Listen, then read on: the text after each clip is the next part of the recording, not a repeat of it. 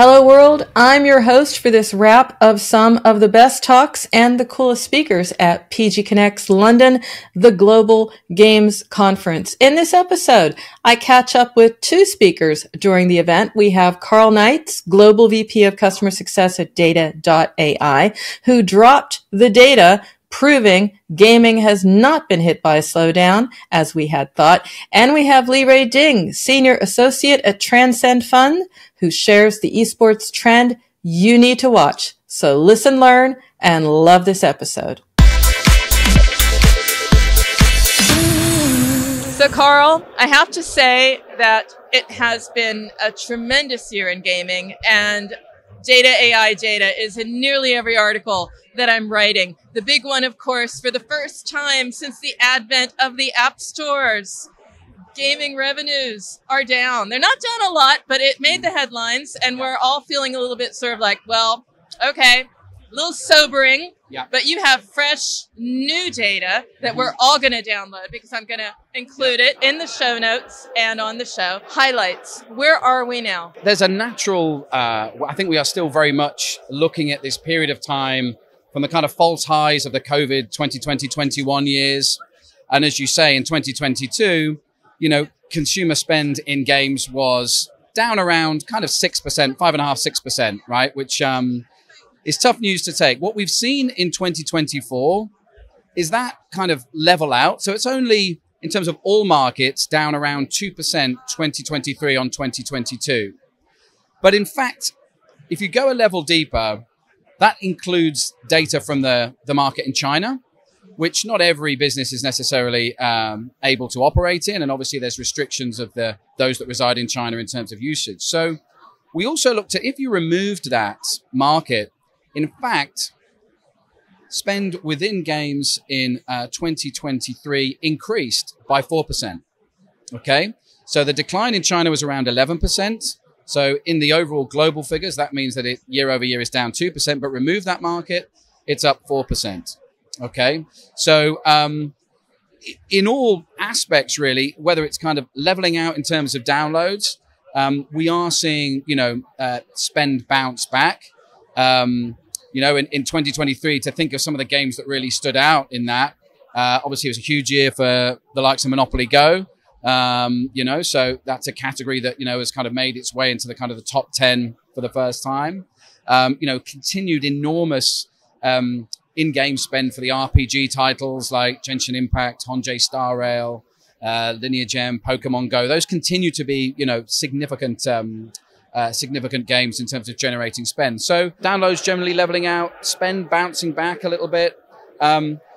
We always kind of talk about time as well. That's always a factor of our State of Mobile report. And each year we kind of come to do this event or any others. It's like, well, hours are up to 4 hours and 4.5. It's around the kind of 5-hour mark now. It's not increasing quite to the same level. So I would imagine we're getting to a point where, naturally it's even more competitive to kind of get mind share and time of gamers and customers as a whole. But yeah, we did see, particularly in the top 25 markets, that time spent gaming is again just kind of leveling out now. There's not enormous growth in that, even down around kind of a couple of percentage points in 2023. So yeah, downloads level, time level, but we are seeing spend just starting to kind of bounce back. And another component of that is mobile ad spend as well, which, despite the challenges of the economy in 2023, actually saw an 8% increase year over year. So, compound annual growth rate in mobile ad spend is around 16.2%. And we're expecting that to be even bigger in 2024. That's surprising in itself, because mobile ad spend means that we are monetizing through ads. Been hearing so much about in-app purchase, even other ways of monetizing. Distill that into maybe the ad formats or the forms. Is it still like video is massive? Is it playables? Is it reward? What is that ad spend looking like? Where's it going? Hard to kind of extract any specific themes to be in terms of kind of creative formats. What we do feel is that this, as you mentioned, both kind of in-app, kind of purchase being, arguably the kind of primary way to monetize. The kind of blend of the two is definitely something which we see more and more of.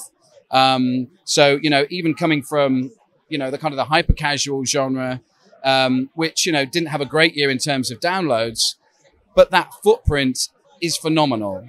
And, we are seeing, for the first time in certain titles, experimentation with in-app spend as well, in combination with, their classic way to monetize via ads. So that is definitely something we see emerging, the kind of the two living quite, symbiotically and well together.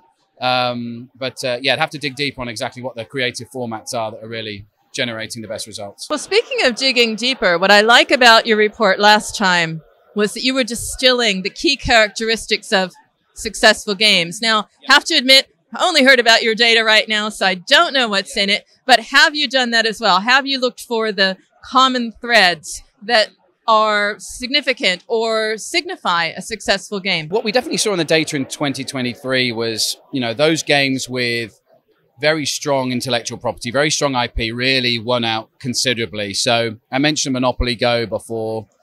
That had a tremendous year. We looked into it deeper. Definitely the kind of the social interaction capabilities to play with family and friends. A lot of the kind of mini games and offers within that as well seem to kind of drive in-app purchase very, very well. But if we look at that kind of IP across the release from Netflix in the back end of 2023 of the GTA trilogy, performed particularly well in just a few weeks. EA Sports, FC Mobile Soccer performing particularly well. Genshin Impact continuing to, drive phenomenal in-app purchase. So it does feel like it is those games with strong IP that are really performing well. Probably the other one I would call out would be Dream Games Royal Match as well. What we see there, which is quite interesting. Firstly, it's quite interesting to note that there's not a crossover with, the leader in that category in Candy Crush, which has been, number one for 10 years. In fact, what they're managing to do is find new audience. There's very little crossover with Candy Crush. Only 10% of those that play Candy Crush play Royal Match. And again, just looking at the kind of fairly simple kind of gaming dynamics there, but also tying the in-app purchases to some of the characters, seems to have worked really well for that game, which has been downloaded 219 million times and, almost 2.6 billion in in-app spend. So yeah, I would say IP and, simple game dynamics, driving social interaction feel to be the kind of the key threads which we're seeing the most successful games follow. I'm glad you mentioned Dream Games because it's a hint to you guys out there. I have approached you for a Pocket Gamer podcast, a PG.biz podcast. I will not give up. This even underlines my determination to get you guys on a show. But I will turn back to you again, Karl, because another point in the last report that stood out was sort of the winning subgenres, the ones we're not thinking of, that blending, that melding. You said yourself, the monetization models are melding and blending together. So are the genres. Everybody I know in hyper casual or hybrid casual saying, hey, we're looking at casual, and casual saying, hey, we're looking at puzzle. Where are you seeing the trends in the subgenres? We start there with kind of hyper casual, the standout games that we that we observed in 2023. So the likes of Race Master, Bridge Race, Magic Title. Those are just some of the ones that really kind of stood out in 2023. I mean, I think the kind of the party genre, again, I'm probably kind of coming back to, again, Monopoly Go, but, the leader there is still Coin Master from Moon Active. But in terms of the category that stood out the most, both in terms of an increase in downloads and kind of in-app spend, was the party category, right? So, that's one which clearly, don't want to keep going on about Monopoly Go, but that's clearly one that's been able to, monopolize on that. Sorry, so it's a shameless plug.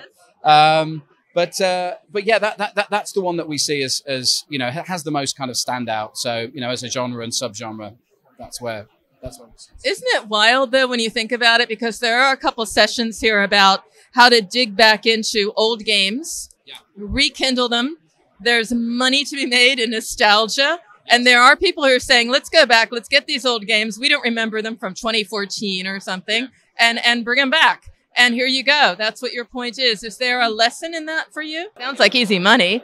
It does, doesn't it? Yeah, my mind's spinning as to what are some of the other board games that we played that, you know, can have a new life. You know, I started this discussion with that kind of strength of intellectual property, but combining that with getting the social interaction right, and, you know, simple in-game mechanics.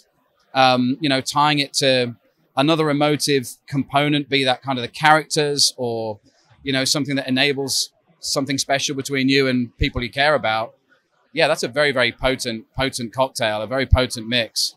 Yeah, I'd be intrigued. I'm sure there's smarter people than me that are thinking on, you know, what are the next IPs that can be given a new life, because it does connect in a way which, you know, I would argue, you know, games that don't have that, just, you know, this isn't, a number of these have been around for a number of years now. And, you know, perhaps there's a little bit of apathy, a little bit of, you know, people are tired of certain, you know, trying and testing. But, you know, look at Candy Crush has remained part of many people's everyday lives for more than 10 years.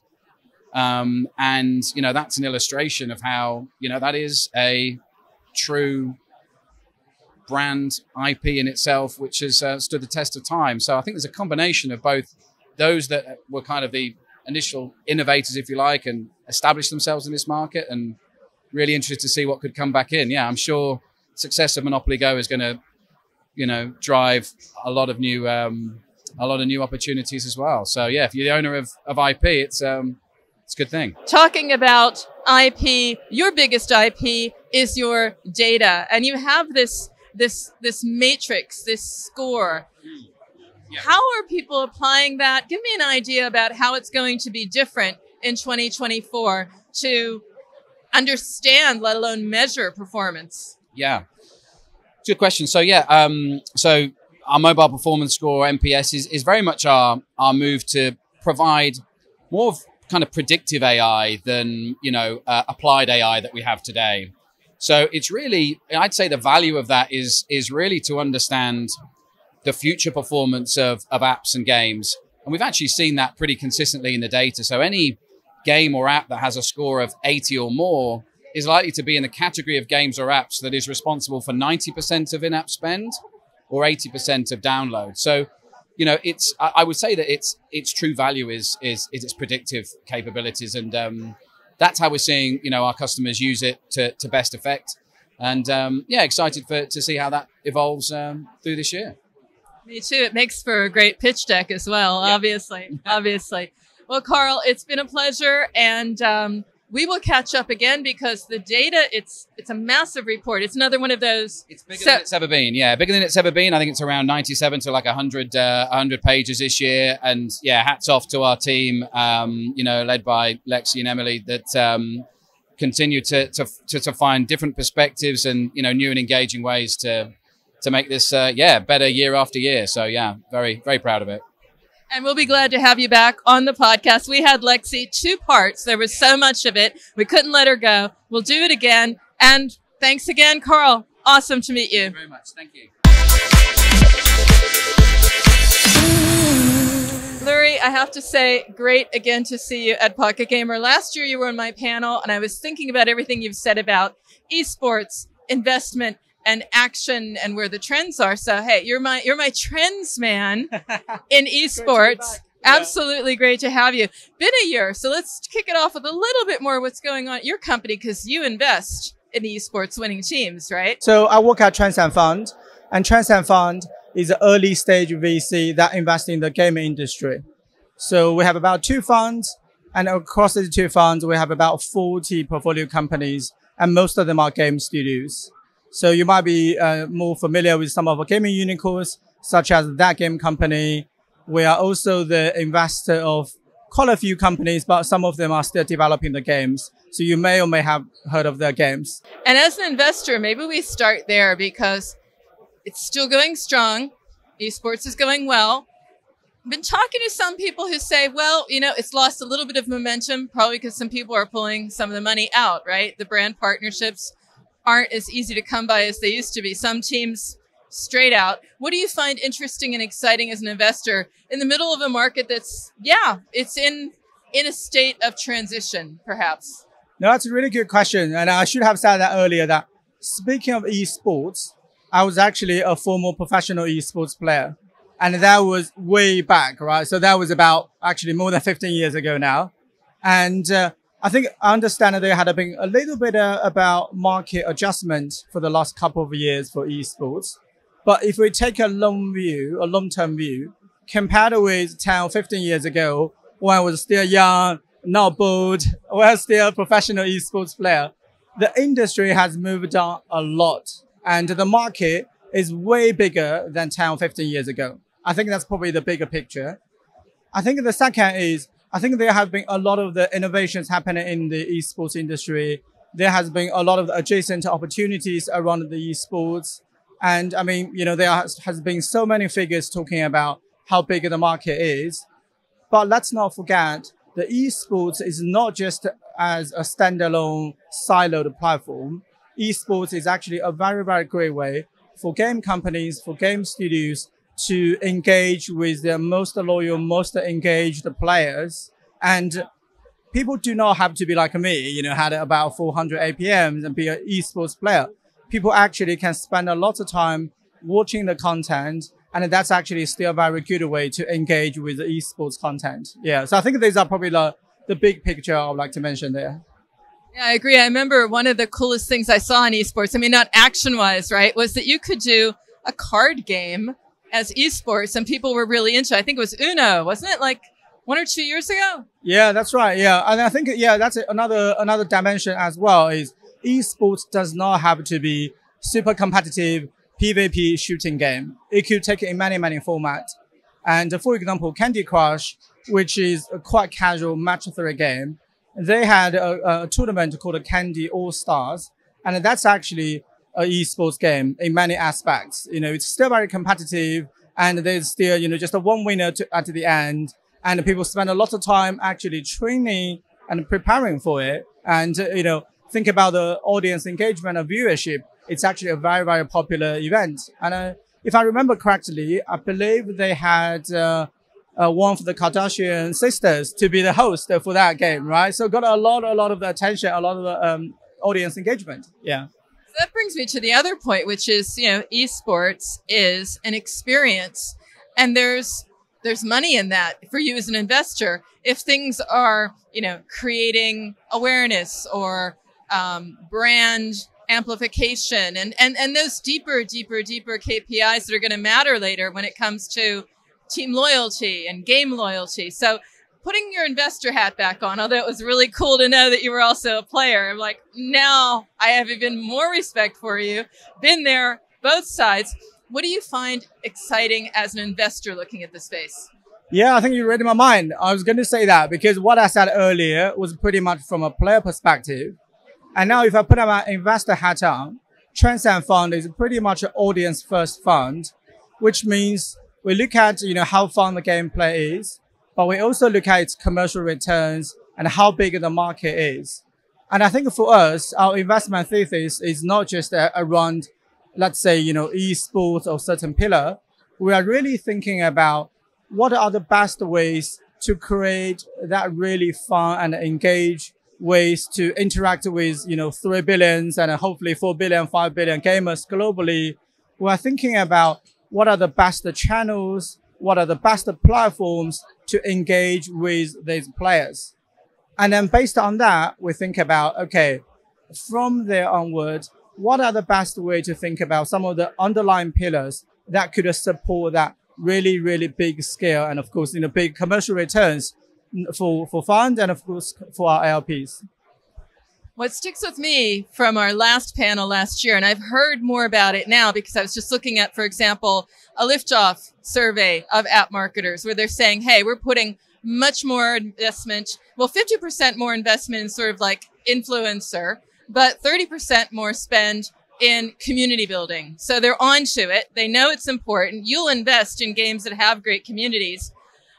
I remember, though, that from our panel, we were saying, really, a lot of games can build communities, maybe not be massive like the esports in a stadium, but is there something you have to say to them about, look at that over 2024, think about being an esports game?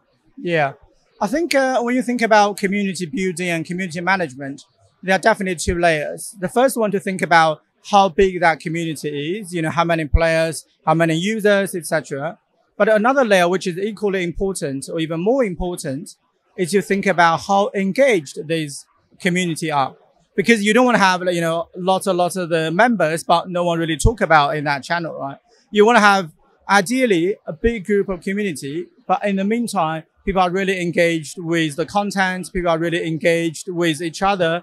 And I think that's the best way to think about that. And any of the advice thinking about how to build and how to manage a community should be really based on these two pillars. Yeah. And I always believe that if you have scale, if you have the engagement and then the monetization of money, it will come naturally. Maybe from you. Maybe from you. But what was also interesting and what we were chatting about before, so I grabbed you, said, come up here with me, is looking at that experience because it may be changing. We may be seeing VR coming to esports. That is just mind-blowing trying to figure it out. We'll be an audience and they all have the VR headsets on, or, they're watching, or there's so many different ways to imagine this. What are you seeing? Why do you believe this might be the next thing? Yeah, no, it's a great question. And one thing I should have mentioned or may have mentioned earlier was, as a fund, we're investing in a VR studio called a Stress Level Zero. And they make a few really, really amazing VR games. For example, Bone Labs and Boneworks, both of them are top-selling VR games on the Steam platform. So I think that means, we already have a lot of the understanding and knowledge for the VR. And the thing we are seeing increasingly more and more from this investment and also from our interactions, our research is VR is moving more from single-player dominant or single-player heavy content to more and more multiplayer games. So one of the sessions I heard earlier at the beginning today was someone was saying on the top, on the mobile platform, for the top 100 games, about 70% of them are multiplayer games. For VR, it's still very single player heavy, but we believe that, that multiplayer is coming and there are a lot of the great, multiplayer games are coming to the VR platform. And esports is a segment of that. You can think about, the PvP, esports, MMORPG, etc., etc. That multiplayer can take many, many dimensions. The thing we think the esports on VR could be really interesting are really three aspects. The first aspect is esports for VR is really a great way for esports to expand to another platform, to expand to another channel. We talked earlier about how some of this, let's say market adjustment for the revenue for the sponsorship. But then now esports is funding new ways to reach the audience, to find a new way to engage. So I think that's great for the overall industry. The second way is to actually think from the player experience, because that has completely, require a very, very different kind of skill set. When I was an esports player, this was, 10, 15 years ago, the thing I always brag about was how quickly I can click the mouse and the keyboard combined. This is something called APM, which stands for action per minute. So that's about 300, 400 if you want to be a real good esports player. But then think about an esports player in VR. That's totally different dimension, right? It's no longer about, one dimension about mouse and keyboard. It's no longer about that 2D dimension movement in the game. It's actually 3D dimension. There could be so many combos, if you think about a fighting game, let's say, or a shooting game. So that, that'd be very, very different. And my wife always joke about this is, if I were an esports player in VR, I would have a 6 packs already, right? Yeah, which I'm training very hard towards that, right? So that's the second one, which is about, player engagement. And then the third one is also about the player experience, because this is also very different in the sense that traditionally when people watch esports, it's always a big stadium that pretty much about flat screen experience. I wouldn't use traditional to describe esports, but let's say, for the non-VR esports, right? But if you think about VR esports, that audience experience could take many, many forms. They could watch it also with a VR headset. So they could be, let's say, a virtual character in the game. They can freely move around. They can see different perspectives. Oh, they can understand why that player didn't dodge that bullet or why that player did that move. So that could be one. Or they could still watch that as the traditional way of viewing esports, which is, a large stadium flat screen. That's very interesting. Or they could even, we're talking about VR and AR, or they could even have, let's say, a location-based esports. What I meant for that is, if you think about, if you have an arena, so probably pretty basic layout, you may have some basic barrier, you may have some basic holes, but then the VR AR can project additional content or additional details into that, that setting. So let's say if it's a hole, you may just need to dig a hole in the physical environment, but then in the VR esports, you could all of a sudden that hole could have lots of skeletons or snakes. So that completely changed the, the viewing experience for the players and also for the users as well. So yeah, that's why, I woke up about, I think about 7 a.m. this morning and, have been on meetings for the whole day.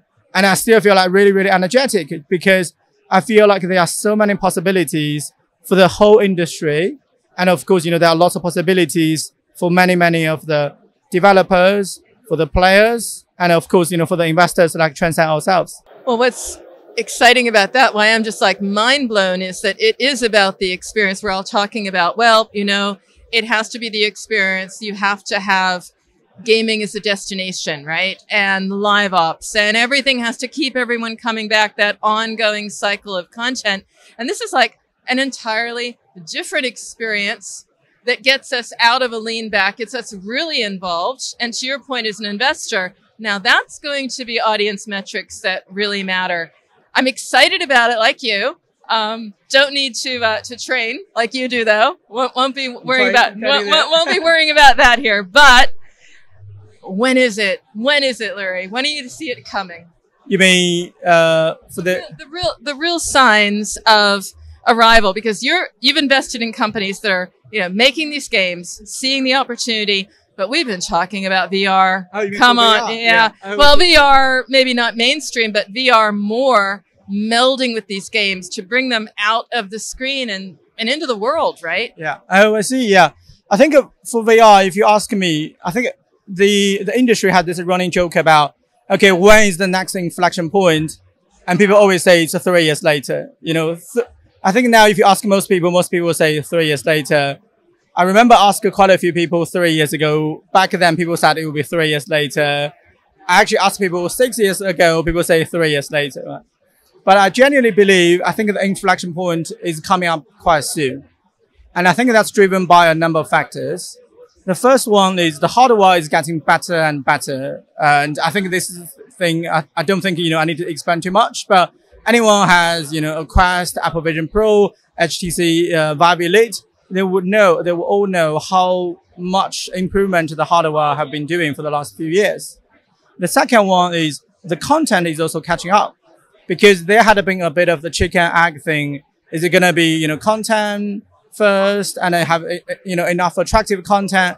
Then you have, big audience base, but then you really need to have a big audience base in order to have, attractive, exclusive or premium content on VR.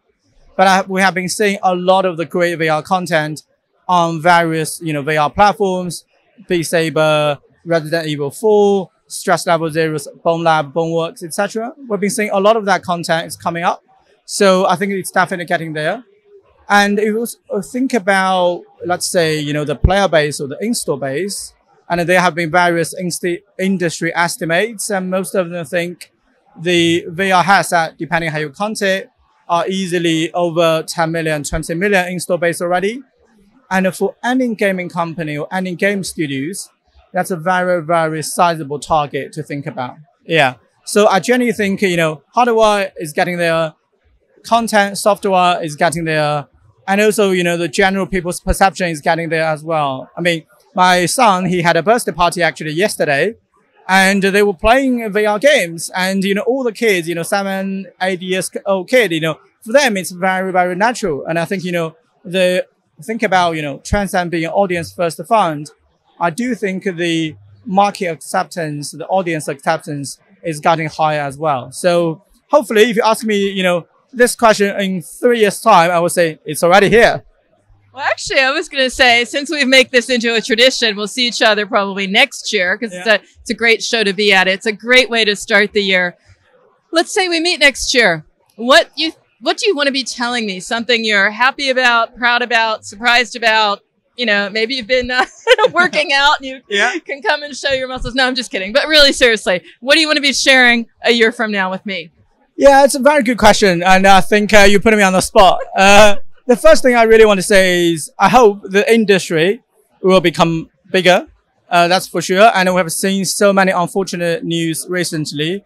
And hopefully all our friends in the industry will be able to, recover and then find a new path. I think that's definitely, my first hope of predictions. And then the second is I think gaming as a medium, as an entertainment format, I think will become even more mainstreams, and hopefully we will go and see more and more opportunities that transcend the traditional media opportunities. So meaning going from one platform to another platform, going from one channel to another channel. I think that's what we're going to see. The third one is hopefully we're going to see more and more very, very interesting, engaging games coming up. I know I've got a top 10 list I captain myself, but hopefully, all these games will come out next year. And I think that will definitely something as a players, as an industry participant, we're all looking forward to. Yeah. Absolutely. And I'm looking forward to catching up with you again next year. And you probably got some great ideas here of some companies. Maybe you can share a few who are coming into the portfolio or what you find exciting. I am always ready there and for you. And may I say, it was a pleasure. Was it? Oh, there we go.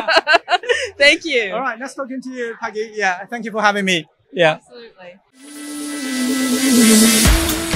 This show is all about how to do your job better, how to make an amazing game, how to market it, and you have a say.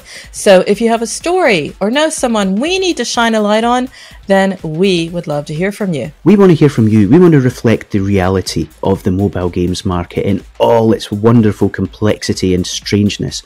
So if you have any suggestions for us, if you have any feedback for us, you can always get in touch. You can email us at podcast@pocketgamer.biz. You can find us on Twitter @PGBiz, and you can reach out to us through the pocketgamer.biz website.